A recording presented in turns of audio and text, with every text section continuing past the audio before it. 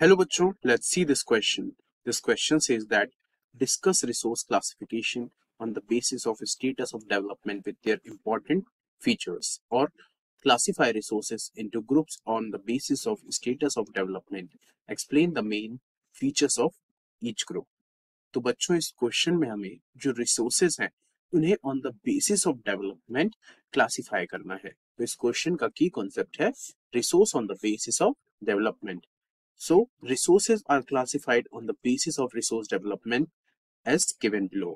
तो बच्चों जो resources है उसे on the basis of development classify किया जाता है into potential resources, developed resources, stock resources and reserve resources.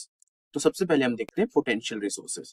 So these are the resources which are found in the region but have not been utilized. The decision to utilize them is based on the economic feasibility and its usefulness. तो बच्चों potential resources ऐसी resources होती हैं जिनके के बारे में हमें पता होता है कि ये रिसोर्सेज हमारे पास हैं, बट उनको हम तब एक्सट्रैक्ट करते हैं जब हमको जरूरत हो या फिर इकोनॉमिक फीजिबिलिटी हो। अब हम देखते हैं सेकंड रिसोर्सेज जो है developed resources. So these are the resources which have been served and their quality and quantity have been determined for the utilization. The development of such resources depend on the technology and level of their visibility.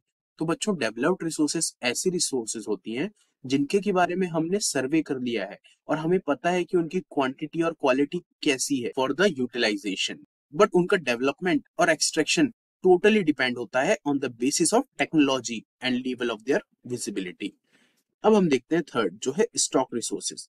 तो बच्चों stock resources are the resources that have potential to satisfy our needs but we do not have appropriate technology to use them economically. तो बच्चों stock resources ऐसी resources होती है जिसमें कि potential होता है कि हमारी जो भी नीड है उनको वो सेटिस्फाई कर सके, बट हमारे पास ऐसी टेक्नोलॉजी नहीं होती कि जिससे हम उनको एक्सट्रैक्ट कर सके। अब हम देखते हैं फोर्थ जो है reserve resources. So these are the resources which can be put into use with the help of existing technical know how but there use has not been started. तो बच्चों रिजर्व रिसोर्सेज ऐसी resources होती हैं कि हमें पता है जिनके बारे में कि इनको कैसे निकाला जा सकता है, इनको यूटिलाइज कैसे किया जा सकता है, बट उनका यूज जो है वो हमने अभी स्टार्ट नहीं किया है। So this is how we can classify the resources on the basis of development. I hope you understood well. Best of luck.